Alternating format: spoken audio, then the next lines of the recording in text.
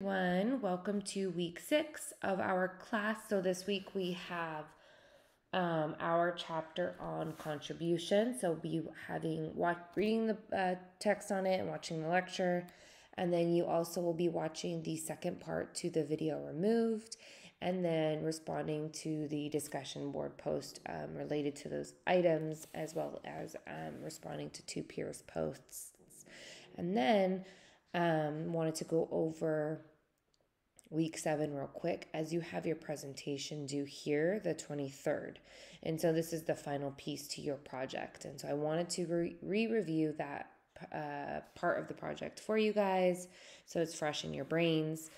And then we'll go from there. And I actually wanted to point out as well, so how we're doing this, since it's a fully online class, right?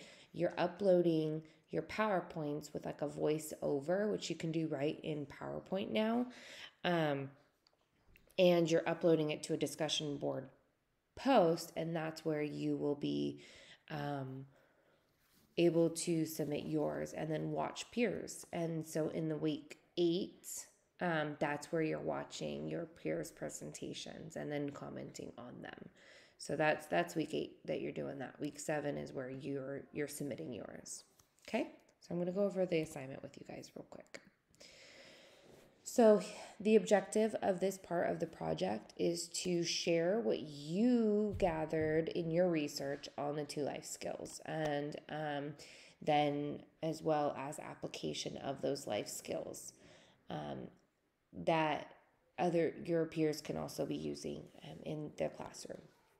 So you are creating the PowerPoint as mentioned and doing the voiceover, and you're responding to the prompts below. So a summary of the research you had learned covering the 2 life skills selected. So there's 1 slide for each life skill.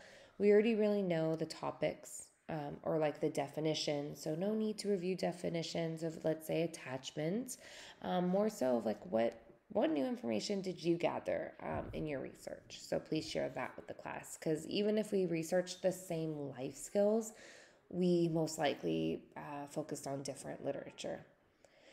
And then you will be covering how the 2 life skills relate to the California Preschool Learning Foundations under the social emotional domain. Now remember, the link to those is under our required texts, and that is right here. So that is our page 2 of our syllabus. Right here is the link. So you can just go there, and the book is available free for you online. And then once we cover this piece, we go into the application of the 2 life skills.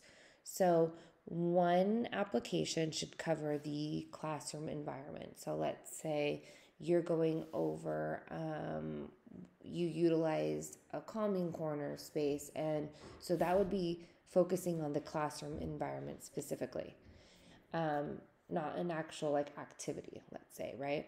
So for example, how would you modify the area or the environment to meet the needs of a TK kiddo to further develop the attachment life skill? Okay. So then your second activity, so it's basically one application for each life skill. And then so one needs to be covering the environment, and then the other one would be like an activity. And so that could be, one that you've learned about in your book, one that you have done in your classroom, one that you've heard about and you would like to.